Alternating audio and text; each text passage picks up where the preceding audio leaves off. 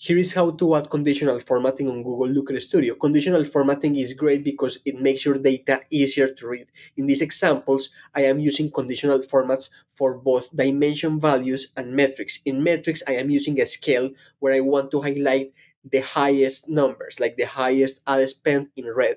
And for dimensions, I want to add colors to add more context. For instance, TikTok is black, Facebook is blue, LinkedIn is boring blue, and so on.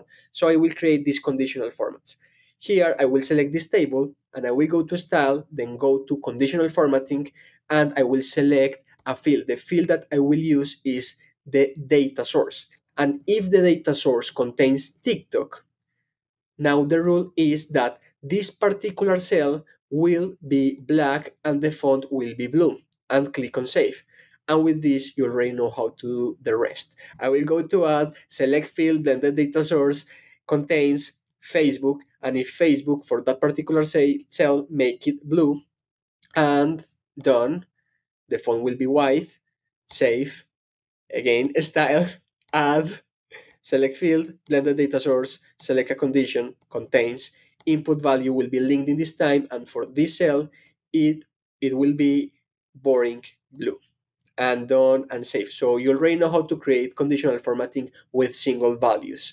So I will click on save, and now I will continue with scales. This is different for this metric, so I will add a different conditional format. Instead of single color, I will do it with color scale. And I will select the field, it will be the ad spend. So first I can switch the scale. I can say that the first color is actually, or the lowest color is actually green, and the highest color is red, because in this time I want to express ad spend as a bad thing, so it should be in red. So I will switch this. The first color will be this green that I like. The second color will be this yellow or orange. Done. And the final color will be red. Actually, I can add a fourth color, like an orange, to have a better scale. So I will add the percentage 75% for this scale. I will add this orange. I will click on save. And here's how you can create conditional formats on your Google Looker Studio reports.